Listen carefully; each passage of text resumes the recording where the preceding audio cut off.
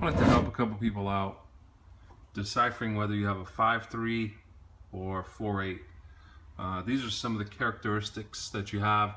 The aluminum heads, I did a simple test magnet. See, it doesn't stick at all, but it'll stick to the actual block. All right. The other thing is, let's look at the heads number. 862, which is part of a bigger part number. 12559-862.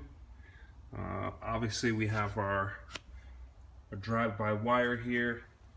The other thing is you'll find the date of manufacturing is up underneath the actual water pump. And you have to get really deep into this if your water pump is still installed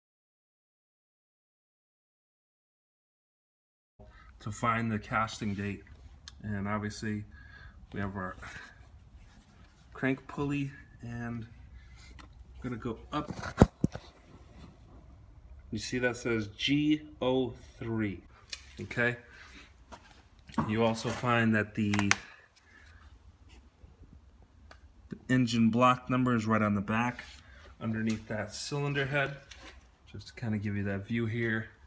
You also see the location of the cam shaft position sensor located in the middle. It's missing, got to replace that.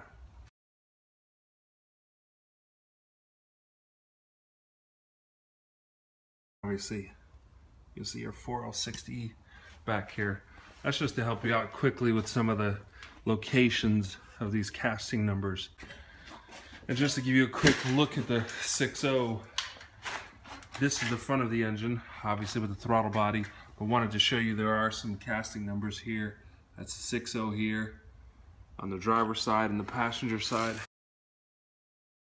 G08 on there. Just a quick hit about the casting date. See, it's right next to the timing cover in front of the cylinder. Yep, G143. And then that's the Jillian code that they always talk about.